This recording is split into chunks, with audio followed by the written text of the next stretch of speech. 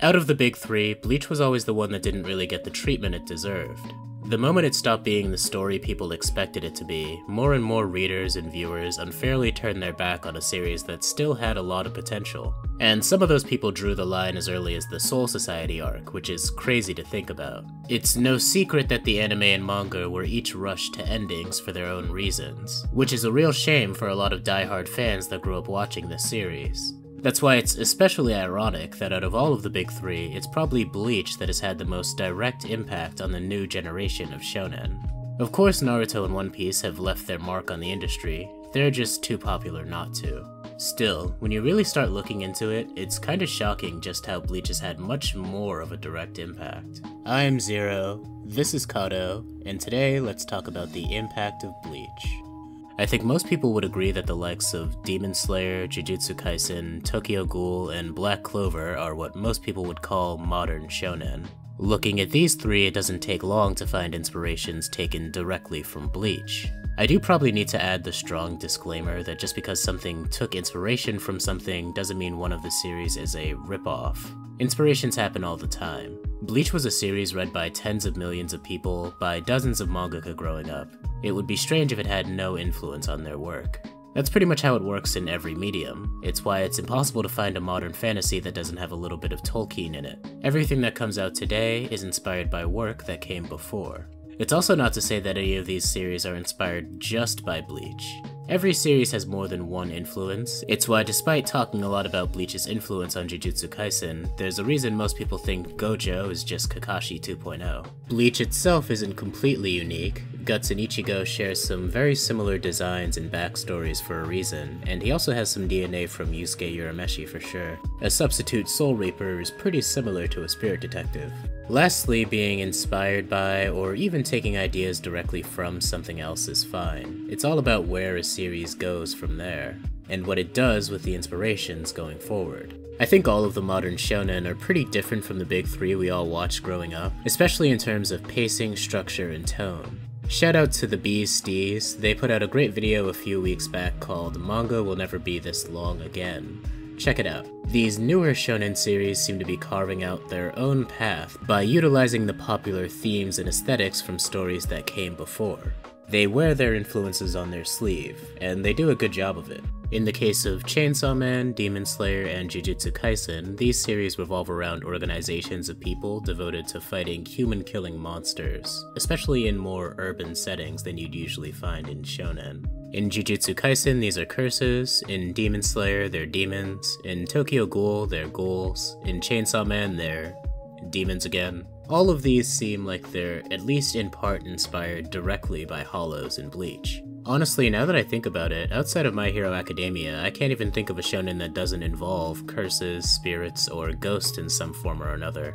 Or a battle shonen that doesn't involve fighting big monsters with swords. Now, obviously this isn't all thanks to Bleach, but it's also not wrong to say that Bleach is a big reason why we're where we are right now. Heck, in Jujutsu Kaisen, many of the curses share the same visual aesthetic as Bleach's Hollows. You don't need to look past the first special grade in Jujutsu Kaisen to see what's likely an intentional homage. A special group of people fight these monsters. In Demon Slayer they use swords and breathing techniques. In Jujutsu Kaisen they use cursed energy. This also isn't very far off from the Soul Reaper's Zanpakuto, spiritual pressure, or Kato, is it? Then we have the hierarchies to consider. In both Demon Slayer and Black Clover, the heroes are all organized under captains with their own squads, companies, or teams. All of these have their own duties and purposes. There's also Seraph of the End in Chainsaw Man. I've always liked this kind of structure in shonen. It's a way to make the world feel big but not too overwhelming. Usually we're only following a single one of these teams or squads per arc, as the scope of the show slowly expands over time, allowing the audience to focus on different characters and stories. This also is also directly traced from the Soul Society in Gote 13. The squad captains in Bleach are no different from the Magic Knight captains in Black Clover or the Hashiros in Demon Slayer. These two series take the concept and kinda go in opposite directions, which is interesting to see. Demon Slayer doesn't really care much about the average recruit, it focuses almost entirely on just the Hashiros, the squad captains in Bleach. Black Clover has a much bigger focus on making sure that all of the different squads feel as unique as possible, something which didn't always come through in Bleach itself. Neither series really feels like it's copying the other. They don't even really feel like they're copying Bleach, not until you dig a little deeper. Another fun influence comes from Bleach's Espada. These are exceptionally powerful hollows. Yes, I know they're technically a Ronkar, and they're the main villains for very big chunks of the story. They all have their own quirks, abilities, and storylines, yet they all kind of work together in a small group of their own, in contrast to the protagonists. You only really need to look at a side-by-side comparison of the Espada and the Upper Moons to see the similarities. The general concept is pretty much identical, though they both go off in different directions. All of the unregistered special grades in Jujutsu Kaisen are kind of doing the same thing too, though that's a bit less set in stone than the Espada or the Upper Moons. In Jujutsu Kaisen, we even have the former member of the monster hunting group go over to join and work with the strongest group of monsters. In Bleach, this was Aizen going over to take over Wako Mundo. In Jujutsu Kaisen, this is Geto going over to join the unregistered special grades. Aizen and Geto are obviously very different characters with very different roles in their series, and yet the base concept is too similar to be a coincidence. It's also kind of impossible not to draw the massive parallel between Ichigo and Itadori. Ichigo was a relatively normal kid with the unique ability to see ghosts, until he one day ran into Rukia, before becoming a substitute Soul Reaper. Itadori was a slightly less normal kid who was ridiculously physically strong, until he one day ran into Megami, before becoming a sorcerer. Both characters are haunted and cursed by a dark power within themselves, their dark halves, that are constantly threatening to take them over, to turn their ideals on their head. Ichigo has White, the hollow inside him that's both the source of his power and the thing he must struggle with for most of Bleach. Itadori has Sukuna inside him, the strongest cursed spirit ever, who Yuji must struggle with for most of Jujutsu Kaisen. On the surface, both of these concepts are the same, or well, they start off the same. Ichigo's Hollow and Sukuna are vastly different, as we find out later on in their respective series, but the core concept starts out the same. Even Ichigo's and Yuji's personalities and motivations are similar, with both only really wanting power to protect the people in their power. Even look at the character design in general. It seems like every year, anime characters look more and more like, well, real people. You really don't need to go far back to see entire seasons of anime where every character had eyes that were too big or too round, and builds that didn't really make sense outside of an anime. One Piece is obviously the biggest example of this.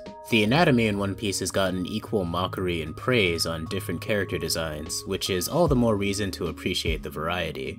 But the fashion in One Piece is often strange. Definitely contributes to the weird character design of this series. And that weird character design definitely adds a bit of charm to the story that's hard to find elsewhere. But the industry as a whole has moved in the exact opposite direction. Instead, they look much more like Bleach characters, who all look much more reasonable and traditional in comparison. Many battle shonen before Bleach tried to carve out their own sense of aesthetics through the use of fictional fashion. But this then allowed Kubo to make his characters look more distinct by having them dress in fashionable clothes for our world, following the lead of sports series like Hikaru no Go. There's a reason why all of those X-series redrawn as Bleach characters turn out so well. It's because in some way, half of the work is already done for you. Even when this influence isn't super direct, it's still there. Many mangaka grew up watching Bleach, drawing the characters and drawing the Zanpakuto. Horikoshi, the creator of My Hero Academia, even said he spent more than his fair share of time drawing his own Zanpakuto designs, citing it as one of the big things that got him into drawing manga in the first place. The creator of Jujutsu Kaisen has made no secret of the fact that he's been influenced by Kubo. He's confirmed as much in more than one interview. Actually, both of the authors of Black Clover and Demon Slayer have said the same thing, which is no surprise. Usually we have to speculate and draw similarities ourselves, but Akutami pretty much just told us that Kenpachi was a huge influence for Todo, and it's easy enough to see how. You might have noticed that Jujutsu Kaisen has the most references to Bleach, and out of all the modern shonen, it is probably the one most inspired by it. I think of Jujutsu Kaisen as more of a what Bleach could have been. We mentioned hollows and the monster extermination aspects of Bleach, but in the grand scheme of things, that wasn't a huge part of Bleach. Not really. That's how the show started off. but it soon went in its own direction with Aizen. Jujutsu Kaisen is what happens if Bleach focuses on those roots, refining them over the course of its run. That's why if you want to draw parallels between the two, then you really don't need to look further than the earliest chapters of each. It's just another example of what we talked about at the start of the video. It's not about what you copy, or even how much you copy. It's about where you go from there. Still, even discounting Jujutsu Kaisen, I think I've shown you how Bleach has had a hand in most major shonen these days, even indirectly. It's rather ironic that the 1000-Year Blood War got animated when it did, not long after the first runs of many of the shows it inspired. Bleach is ending for good with the second part of the 1000-Year Blood War, but I doubt its influence on shonen is ever going to end. If you like this content, make sure to subscribe, share this video with someone who will like it, and turn on that notification bell. Before I go, I just want to give an extra special shout out to all of the lovely patrons over at patreon.com/KatoYT. We're super active in our patron Discord server, occasionally throwing some late night anime and movie watch parties. So if that's something you're interested in, pledge just $1 to get an invite.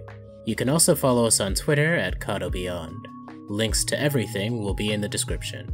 Again, my name is Zero, this is Kato, and thank you all for listening to my dumb rants. Subscribe for more.